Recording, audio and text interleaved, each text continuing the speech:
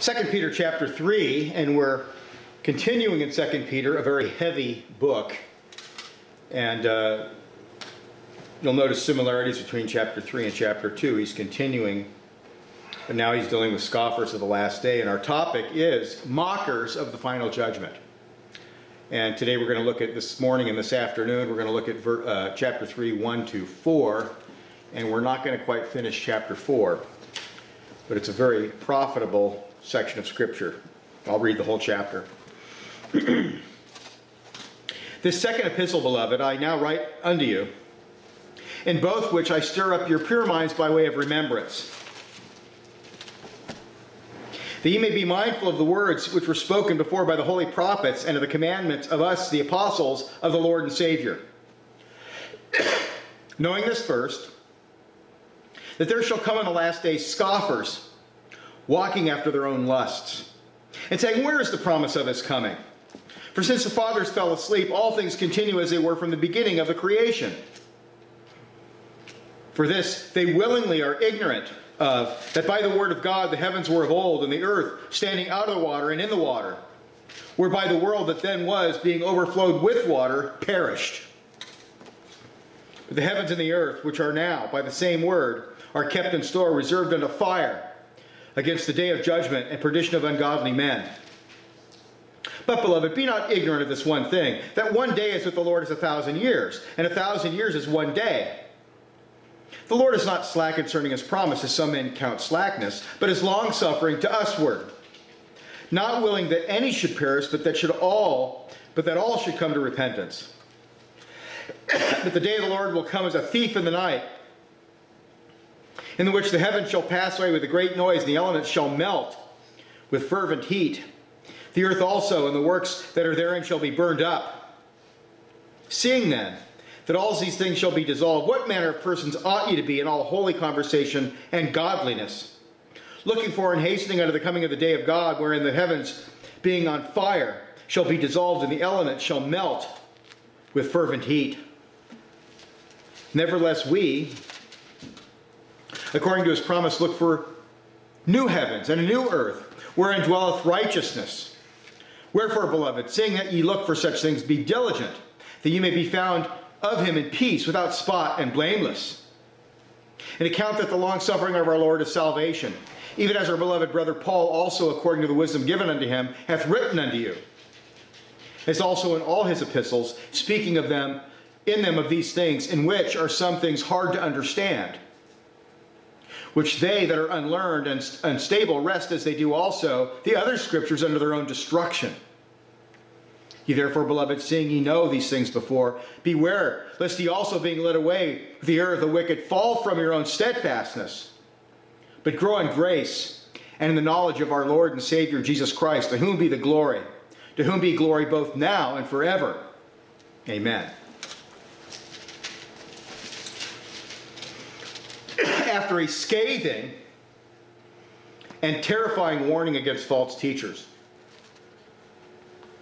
their antinomian scandalous behavior, and the consequences of their doctrine in life, and it is a terrifying chapter, Peter turns his attention to a theme closely related to these errorists. A denial of the coming certain day of the Lord, when Jesus will come and judge all men. The apostle recognizes that a consideration of Christ's second coming is a special means to help believers strive for holiness and perseverance. And as you noticed as we read the chapter, he hammers that theme over and over again.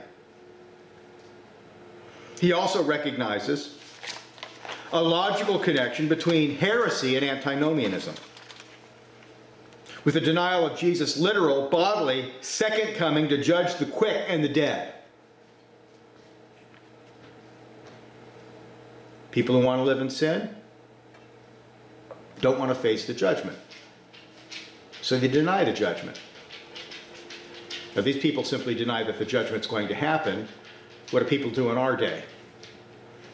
Well, they teach that everybody gets to go to heaven. Remember the movie All Dogs Go to Heaven? Well, in the modern theory, everybody goes to heaven. That's the way people talk. But it's not true. There is a judgment. and you better believe in Christ and repent. People, whether rank unbelievers or wicked heretics who live in immorality, deny the second coming of Christ because they reject the fact that there are consequences for sin and immoral living. Remember the gospel. In the gospel, God doesn't simply overlook your sin. He doesn't simply say, well, you said you're sorry, you're okay, as in Judaism and Islam. Jesus paid for your sin in full. So sin is never overlooked. It's either paid for in full by Jesus Christ, or you're going to pay for it yourself in everlasting fire. Moral antinomians seek a supporting eschatology, or view of the end. For the libertine, there is no moral accountability at the end of history. Everything simply continues as it did before. In this section, Peter will crush this denial and focus our attention on the certainty of Christ's second coming, the certainty of divine judgment. Well, we begin with a reminder of the truths of special revelation.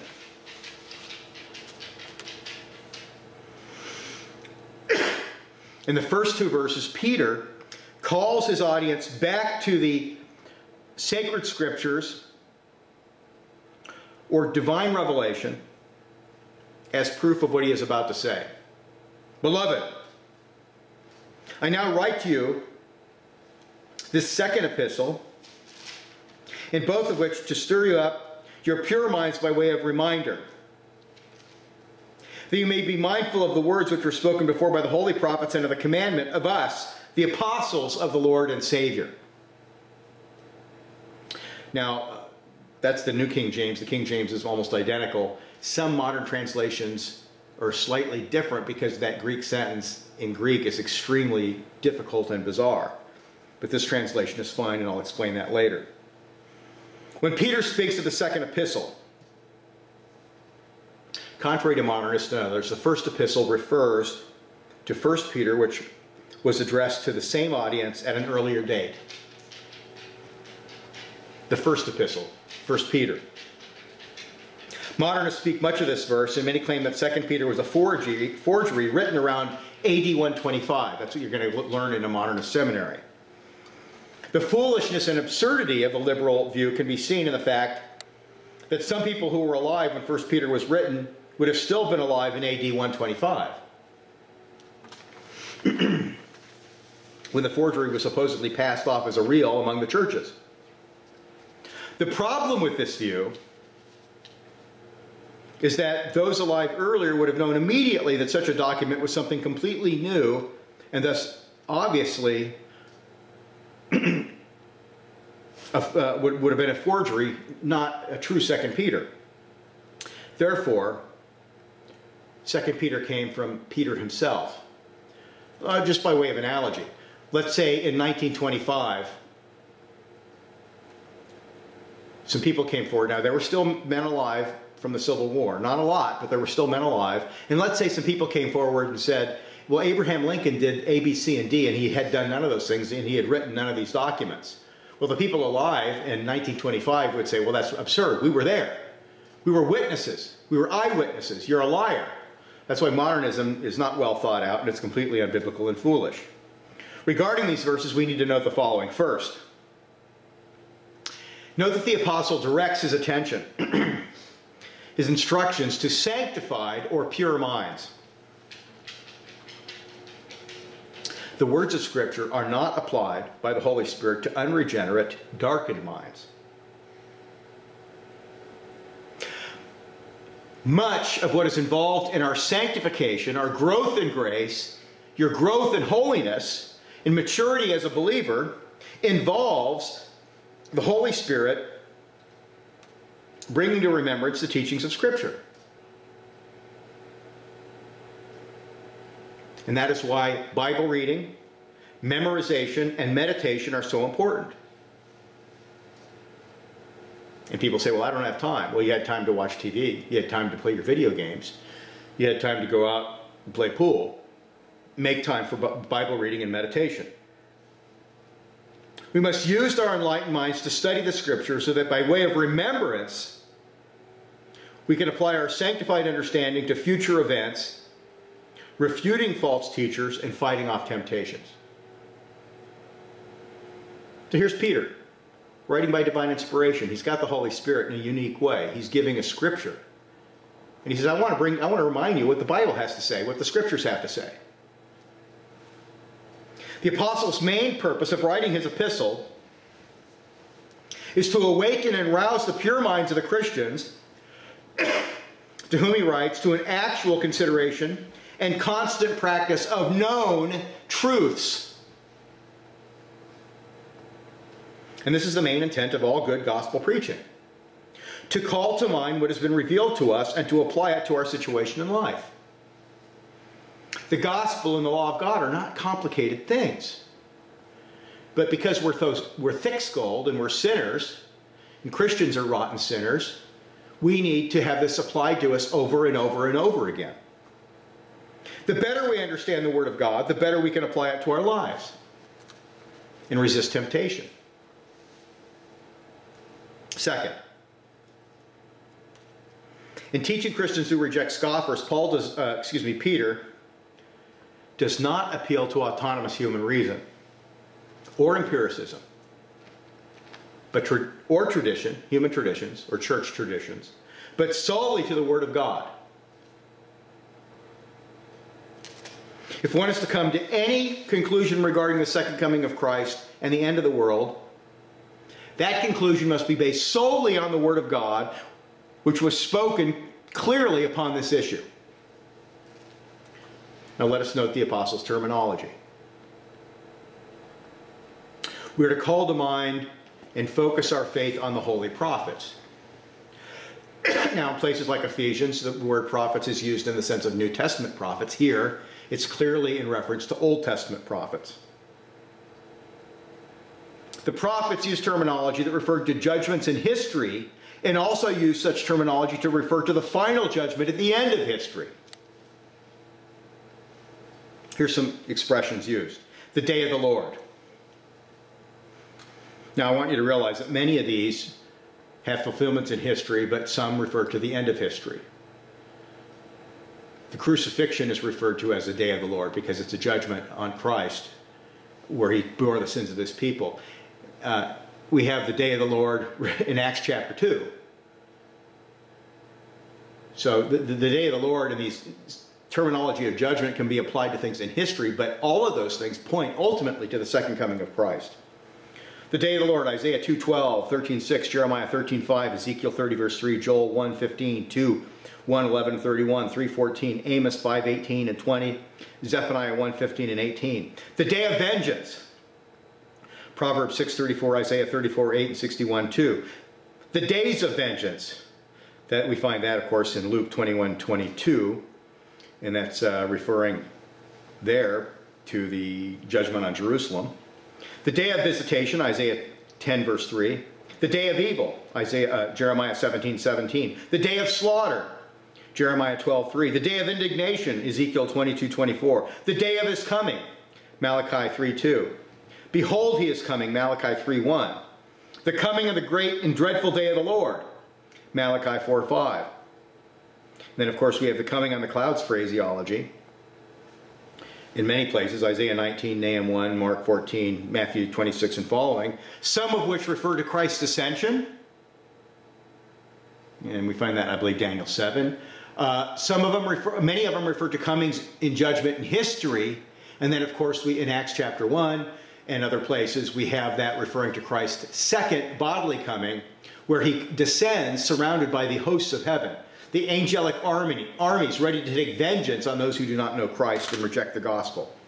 All the various judgments in history should remind us of the final judgment, the final day of wrath, when evil will be totally eradicated from the earth forever. And then we have some particularly clear passages, Daniel 12 verse 2. Listen to this. And many of those who sleep in the dust of the earth shall awake. Some to everlasting life, some to shame and everlasting contempt. Here's Isaiah 26:19. It's very similar.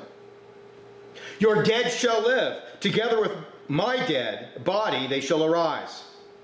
Awake and sing, you who dwell in dust. For your dew is like the dew of herbs, and the earth shall cast out the dead. And then we have the final judgment by Christ in Job 19:25-27. For I know that my Redeemer lives, and he shall stand at last on the earth. And after my skin is destroyed, this I know, that in my flesh I shall see God, whom I shall see for myself, and my eyes shall behold, and not another. How my heart yearns within me. Can't get any clearer than that. There's going to be a final resurrection. Christ will once again be on the earth, and he's going to see Christ with his own resurrected eyes. And here's Psalm 54:5. Here's what Asaph says. He shall call to the heavens from above and to the earth, that he may judge his people. Gather my saints to me, those who have made a covenant with me by sacrifice.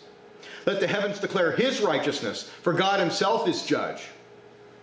And then Solomon warned us in Ecclesiastes 12:13-14.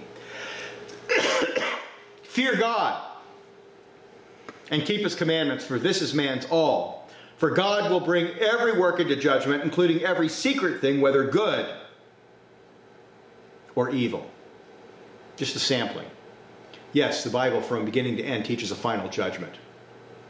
In Greek, Peter here uses the perfect tense for the word spoken to indicate that although these prophecies were uttered in the past, they are valid in the present. Okay, when God utters a prophecy and he inscripturates it, it's there for you to read. It's there for us, and it's still completely valid and applies. Holy prophets spoke as they were carried along by the Holy Spirit. That's from Peter 1:21. Now, Peter designates them holy, which seems to have been a common designation for the Old Testament prophets. For example, in a song, Zechariah says that God spoke through his holy prophets of long ago. That's Luke 1:70. And when Peter preached after the healing of the lame man at the temple, he mentioned that God would restore everything as he promised long ago through his holy prophets, Acts 3:21. The qualification holy differentiates the true prophets of God from those who are false. It discloses that their prophecies have a divine origin. And then Peter goes on to say this, and the commandment of us. By this, he means the whole doctrine of the gospel as preached by himself and the other apostles, which included the glorification of Christ and his return to judge the world. The New Testament teaching of the gospel is not just the bloody cross, but also the empty tomb. Read the book of Acts. They talk about the resurrection over and over and over again. It is not only the suffering and death of Christ whereby the sins of his people were paid for in full, but also his glorification, his kingship. And I mentioned this in other sermons. Go to your concordance, look up the word Lord, and look up the word Savior. Jesus is referred to Lord many, many more times in the book of Acts than he is as Savior. Now, yes, he's Savior, but he's also Lord. We need to emphasize that. At the resurrection, Jesus is the divine human mediator. As a divine human mediator, was given all power and authority over heaven and earth. It is his head that he rules and applies redemption to his people. For this reason, Peter uses Jesus' full formal name in this context and 3 other times in this epistle. The Lord and Savior, Jesus Christ. That's his full name, his full title. The Lord and Savior, Jesus the Messiah. Just a side note. What does this tell us right off the bat? Well, it tells us that premillennialism is totally unbiblical. Christ is king now. Christ is ruling now. Christ is conquering the nations now. It doesn't await the second coming and a supposed future millennium. The millennium began when Jesus Christ rose from the dead and Satan was chained with a great chain so he could no longer deceive the nations as he once did.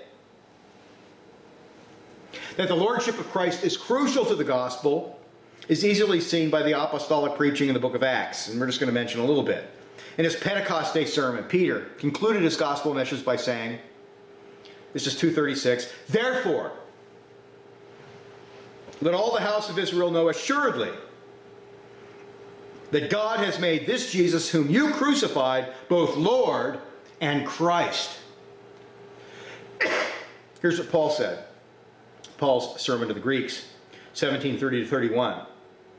Truly these times of ignorance God overlooked, but now commands all men everywhere to repent.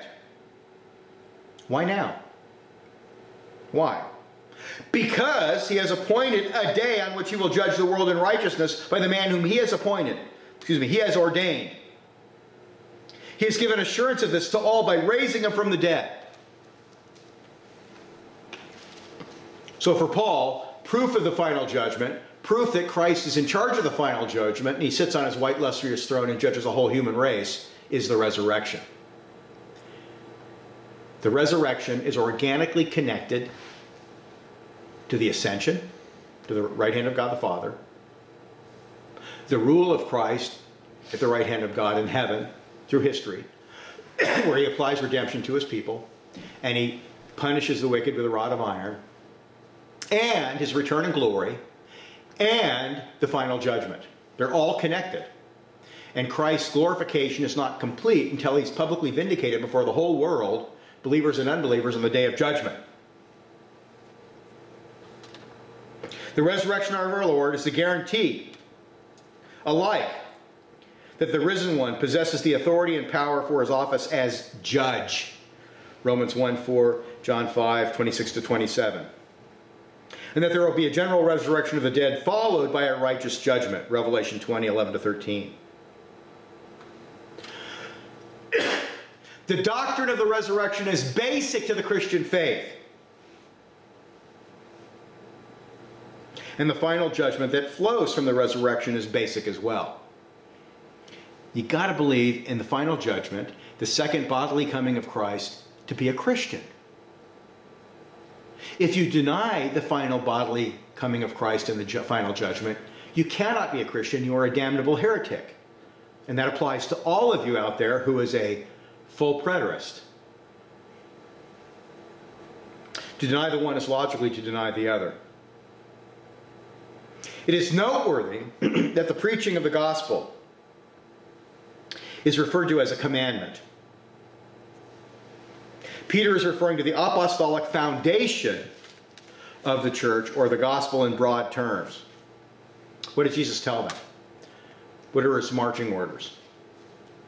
Well, Matthew 28:20. He told them to disciple the nations, teaching them to observe all things that I have commanded you.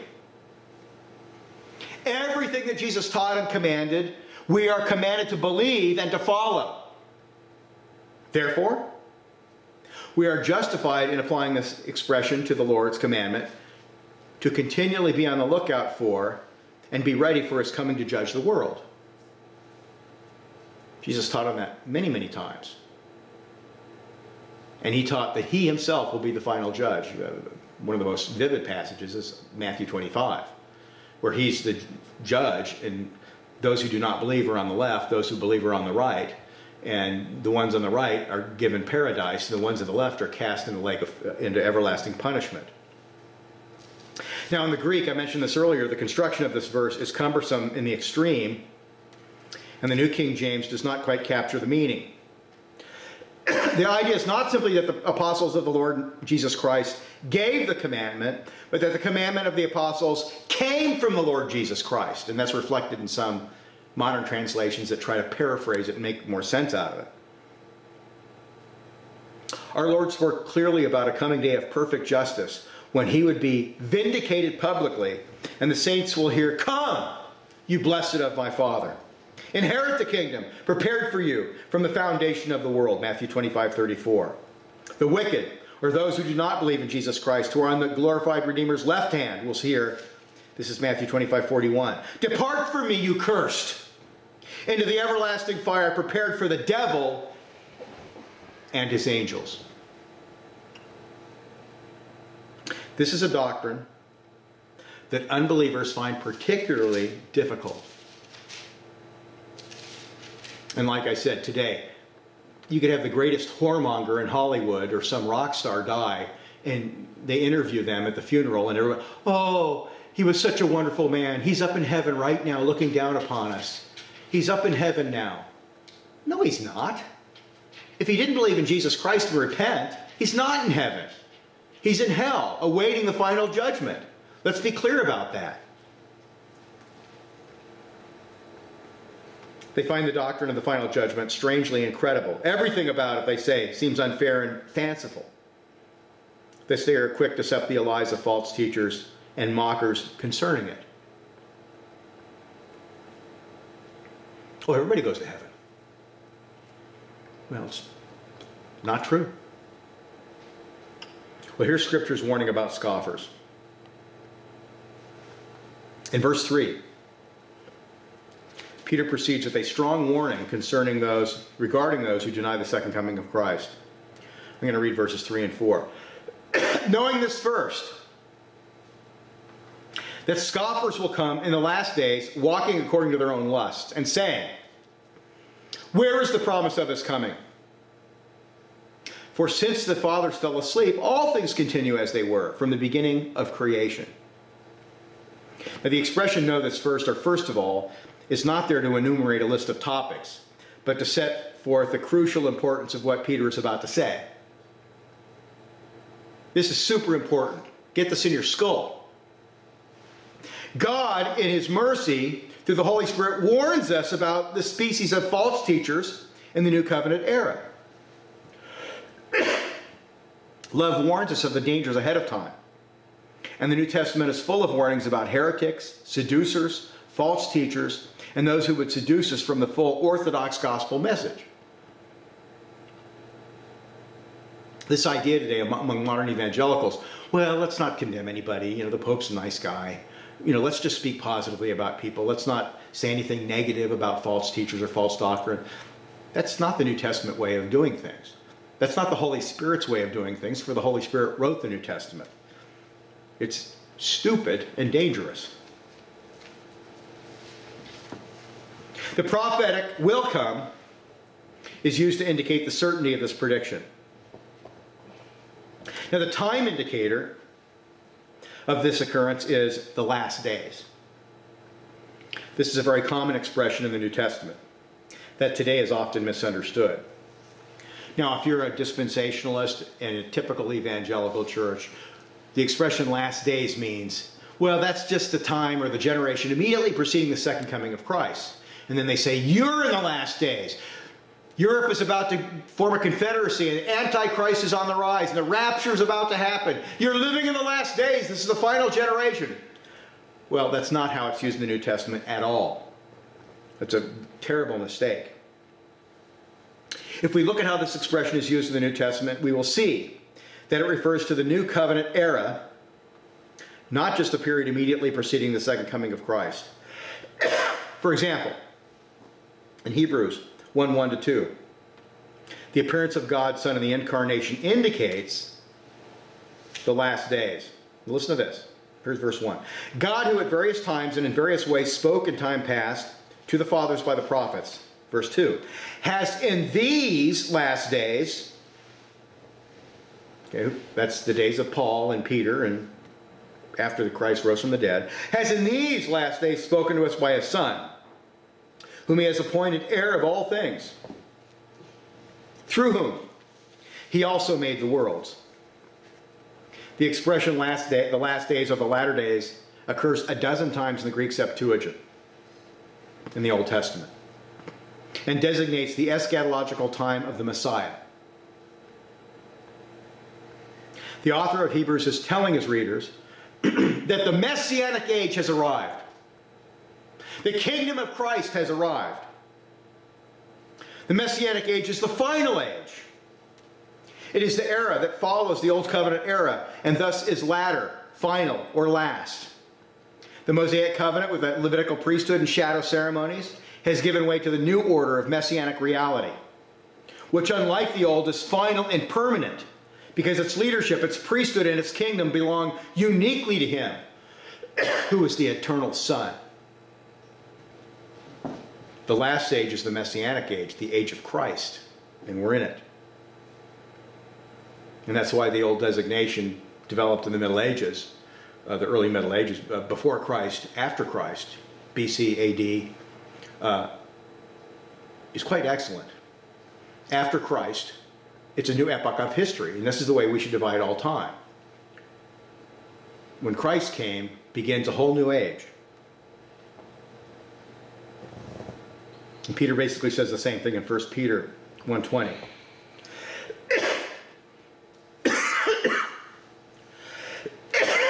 Excuse me. He was foreordained before the foundation of the world, but was manifest in these last times for you. And then note Paul's statement in 1 Corinthians 10:11. Now all these things happened to them as examples, and they were written for our admonition, upon whom the ends of the ages have come. And then in James 5:3 we read this: your gold and silver are corroded, and their corrosion will be a witness against you and will eat your flesh like fire. You have heaped up treasure in the last days.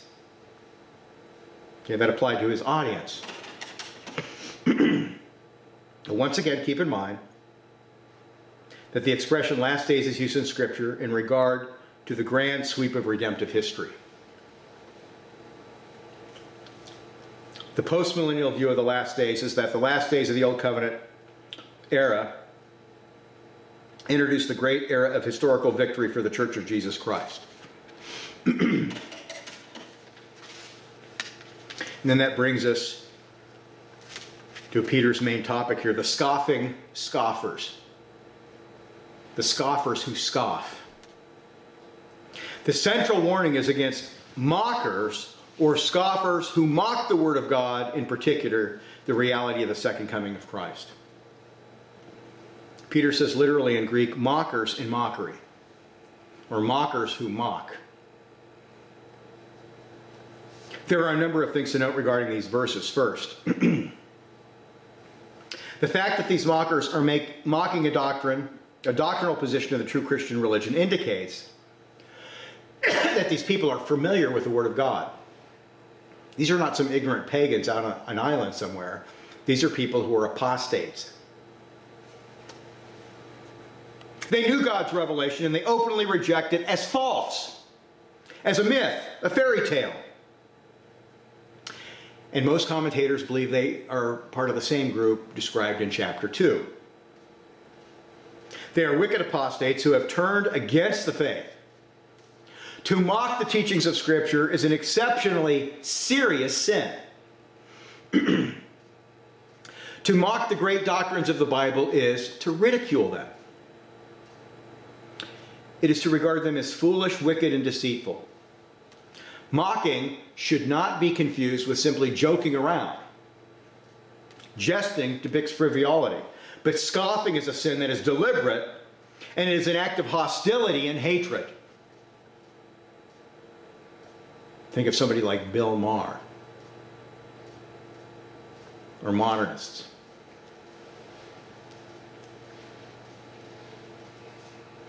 Scoffing occurs when men show willful contempt for God, for His Son Jesus Christ, and the sacred Scriptures. And we live in a culture where mockery of the Bible and Christ and God are common and acceptable. Our president mocks the Lord Jesus Christ all the time by his policies. People, cultures, and churches that reject Christ and the Bible become obsessed with mocking the truths of Scripture. Modernism, or what's called Christian liberalism, is an apostate form of Christianity that exists on the mockery of Scripture. That's its whole self-justification. Creation, the worldwide flood, the fall of man, the miracles, the divinity of Christ, the resurrection and atonement are all rejected as foolish myths. The Christian faith is completely redefined. Higher criticism is nothing but man standing over the scriptures and judging it to be false. They regard it as a creation of backward, primitive tribes and power-hungry priests. And they mock the Bible because they believe that they are scientific, modern, intellectual. But they are blasphemous, wicked fools who reject the truth and unrighteousness. And once again, we must point out that heresy, antinomianism, and the mockery of Christ all flow out of an evil heart of unbelief.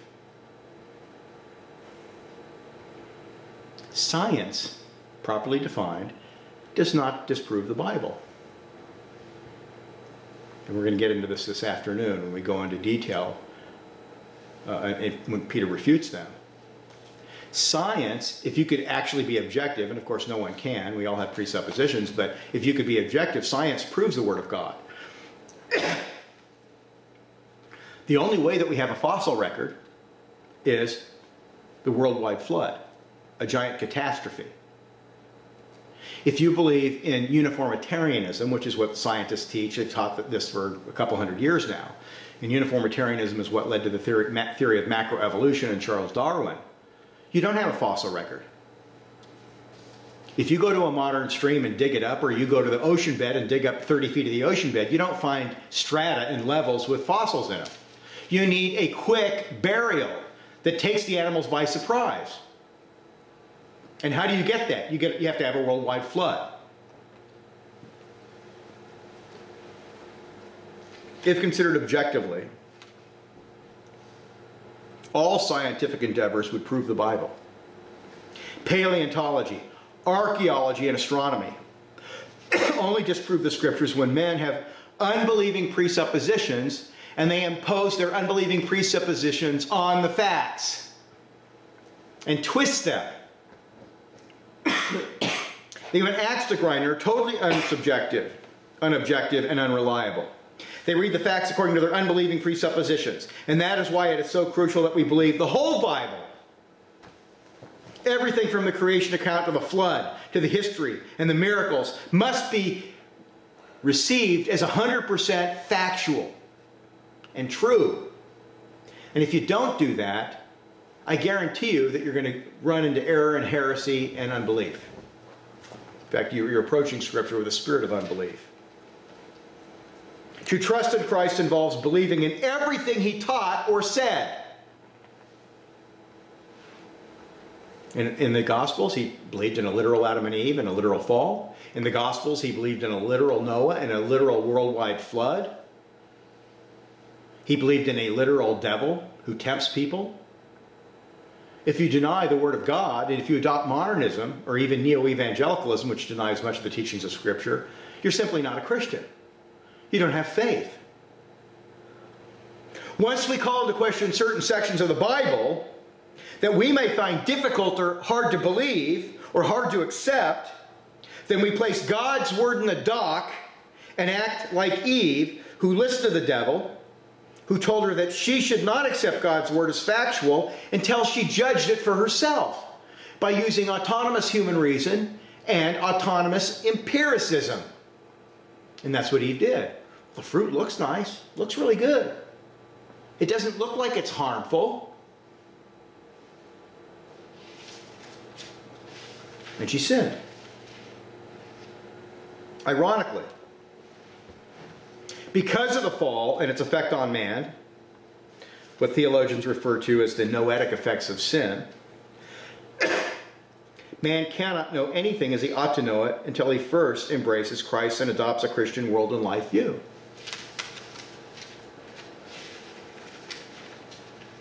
Scoffers demonstrate that they are unwilling, that they are willfully blind. They are willfully blind. They are slaves to Satan and their own sin.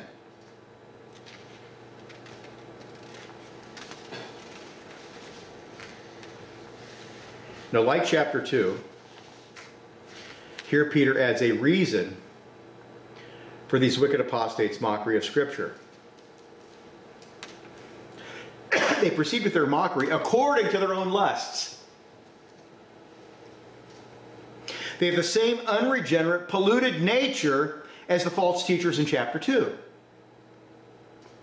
You see, there's an organic connection between people who refuse to repent and people who have absurd, unbiblical views and believe in heresy. Men reject divine revelation and apostatize so they can live a life of sin and human autonomy. They go on to mock the Word of God and Christianity to confirm and support their decision to apostatize. Now, deep down, they know that they are guilty and under God's condemnation. And thus they attempt to convince themselves of the absurdity of Christianity. Most of the people who are super anti-Christian today are people who were raised as Christian. Francis Schaeffer, for example, or Frankie Schaeffer. The guy's a wicked liberal apostate. The word walking, by the way, indicates that their lives are characterized by sinful behavior. They live to follow their own sinful desires, and they speak openly in support of their wicked behavior. Their whole philosophy, their whole view is to support their lifestyle. Here's what Plummer says. And this is his commentary. This is his commentary on Psalm 1. A man's walk is the course of his life. When the tenor of one's ways is like that of the wicked, he is wicked. Like Enoch, all the righteous walk with God. The counsel of the wicked is a term used to denote not merely his advice, but his aims, his maxims, his principles, his practices. In all these, saints and sinners are unlike. The righteous hates the thought of sin, and so walks not with the impious. And then regarding the scornful, this is his commentary on Psalm 1, he adds this. In Scripture, scorning expresses the indifference and hatred of the wicked toward divine things. They condemn God. Nor is anything more expressive of the deadly malice of the wicked towards the righteous than the cruel mockings to which the latter are often exposed. The natural tendency of all sin is to lead to outbreaking and deadly despite towards all that is good. Proud and haughty scorner is the name of all, who long resist divine calls and mercies. End of quote. Now, with that in mind, and what Peter has said in mind, just a brief side note of application. Can we have neutrality with such people? And the answer is no. Can we have peace with such people? The answer is no. Can we form a constitution based on neutrality where secular humanists are left in charge of the civil government and have peace over the long haul, over the long run? And the answer is absolutely not. Because they're covenant breakers and they're absolutely hostile to the Christian faith. And they're going to mock it, they're going to make laws against it, and they're going to persecute it.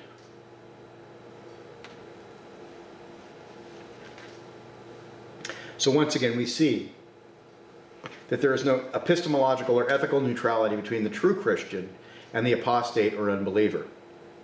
And what we're going to do is we're going to take a little break, trying to divide this up equally, and we're going to come back and we have a lot more to say about verse 3 and 4. You can see that Peter's message is extremely relevant to a modern audience. Things have not changed. In fact, mockery is in fashion and it's very popular today, and it's the fad. It's what is done in Hollywood and the media against Christianity. So you ought to know about this. You ought to know why. We live in a culture that has rejected Christ, and they are trying to convince themselves that there is no final judgment, and to do so, they have to mock the Bible, they have to mock Jesus Christ, they have to mock God's people. And that is why sodomites and their allies are going to make sodomite laws, and they're going to use those to persecute Christians, because they hate us. They hate the Word of God. They hate the Lord Jesus Christ. They hate God the Father. So let's not be foolish about this. Let us pray. Father, we give you thanks for your holy word. Peter's message is really amazing and fitting for our time. We ask you would ingrain it into our minds and our hearts, that we would believe it and apply it to our lives, so that we would be ready for the final judgment, that we would focus on it as a means of holiness, a means of spurring us to greater behavior and perseverance and sanctification. In Jesus' name, amen.